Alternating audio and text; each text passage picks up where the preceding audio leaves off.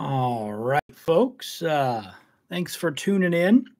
It is currently 6:47 p.m. Tuesday evening.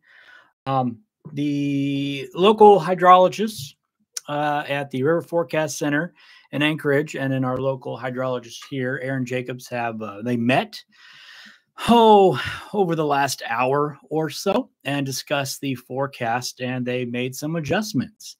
And so we're still expecting the crest to get to about 16 and a half feet, give or take a little bit. We'll get into that in just a second. But the timing has been moved up.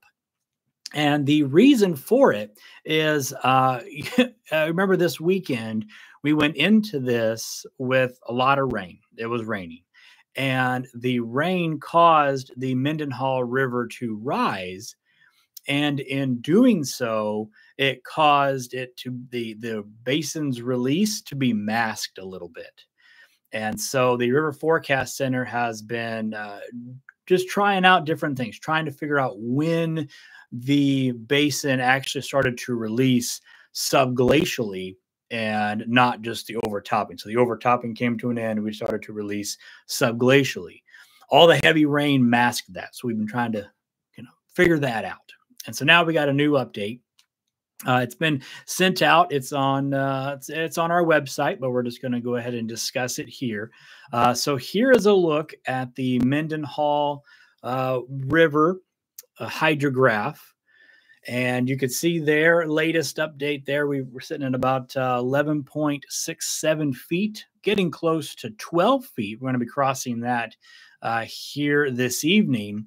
And then we'll continue to rise, reaching 14 feet, which crosses over into that major flooding threshold early Wednesday morning. If I remember the timing, it was like 2 a.m. or something, 3 a.m. So just that early time frame.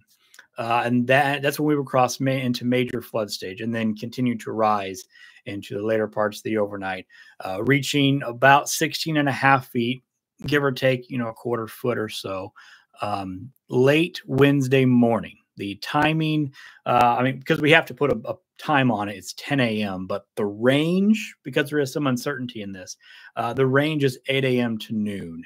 That time frame is when we'll think this will crest and then begin to go down after that. So this is just a quick look at that. So where are we? Basin level is at 1303 feet, and that was at 6 p.m. So here, a little less than an hour ago. And the Mendenhall level, 11.6. So we are expected to cross the 12-foot threshold here this evening, and then cross over 13 late Tuesday evening. I think when I looked that up, it was like 10, 11, just late this evening, midnight. And then the early Wednesday morning, crossing over into the major flood stage. And then Wednesday morning, that would have been, say, around like 4 or 5 in the morning, kind of that time frame, just Wednesday morning. And then late Wednesday morning is when we would hit that 16-foot mark and that crest. So between 8 a.m. and noon. And that's the timing of what we're seeing here. And so if we back up to, this is just kind of a summary graphic. You might recognize this. This is going to be on our website and on our other social feeds. And so at 12 feet, this is when we would expect significant bank erosion along unreinforced river banks. A low section of road past View Drive will be flooded with up to a half a foot of water, and some houses on the south side and east side of View Drive will start to flood. Water begins to flood some backyards of homes on the north side of View Drive, as well as other low-lying areas, and Back Loop Bridge will be closed during outburst events. I think I saw some posts about that, that the city is starting to close roads and help take precautions in this particular area. And so let's zoom out and take a look at the actual product here. Let me zoom in to see if we can get it so you can read it at home. There you go. So flood warning. So this is the latest. I mean, this was sent 6:29 p.m. So 20 minutes ago. Flood warning for Glacial Dam Lake outburst remains in effect until 8 a.m. Thursday. This is for the Mendenhall Lake and river areas, just right along the river. This is still in effect until 8 a.m. Thursday, and we have the warning out until 8 a.m. because that's going to include both the rising of the river, the crest, and then the coming down. And so if the river doesn't empty out fast enough, we may need to extend it. That's on the second half of this flooding event. And so if we scroll down, continue to scroll, there we go. So this is kind of just some additional details here of just the flooding is ongoing. This is something we've been monitoring and keeping you updated online for. A record crest between 16.25 and 16.75 feet is expected between 8 a.m. and noon. That's that uncertainty. Yeah, sure, the exact points that we have to put onto a computer is 16.6 and 10 a.m. But these have uncertainty to them. How fast is the water going to escape out of the basin, or as it rises, it may spread out. I mean, all these little variables here and there cause for some of that uncertainty there.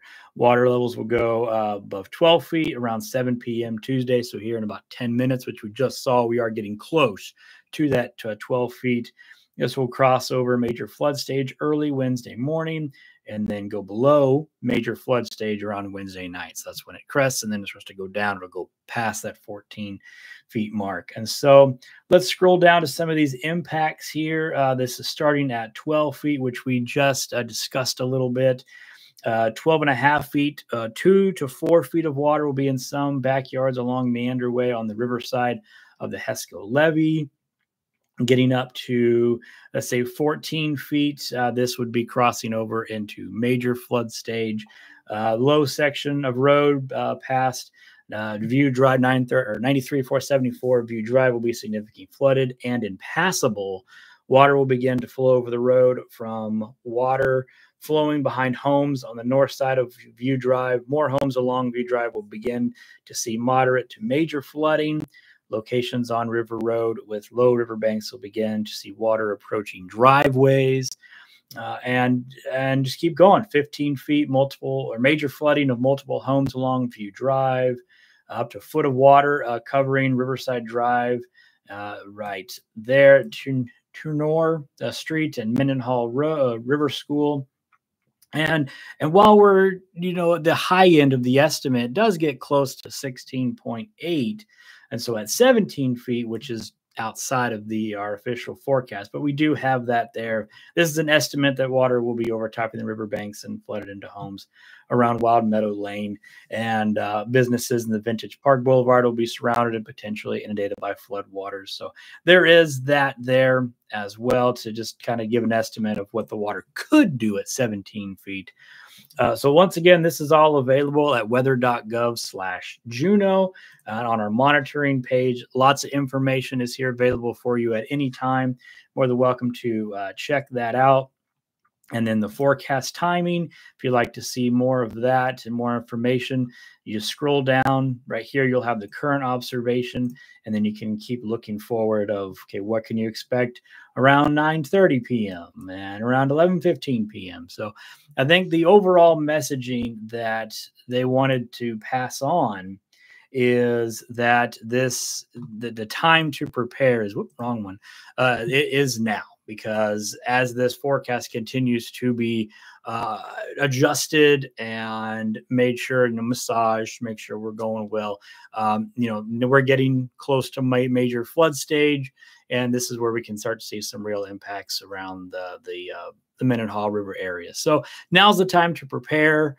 Don't go to bed tonight thinking this is the final forecast. It's going to be adjusted, and things are only going to go up from here as far as the river goes. So, and that's the latest that we have that was just sent out here at the bottom of the hour. As we go into tonight, we'll continue these updates on Facebook and Twitter and YouTube. We're having a whole other crew coming in. We'll be briefing them here shortly to let them know what today has been, what they can expect tonight, and then they'll take over for the overnight hours. And then today's crew will be back tomorrow. So that's all that I have for now. And I will see you all tomorrow again. Have a great evening, and we'll see tomorrow and see how this whole thing pans out. So thanks for tuning in.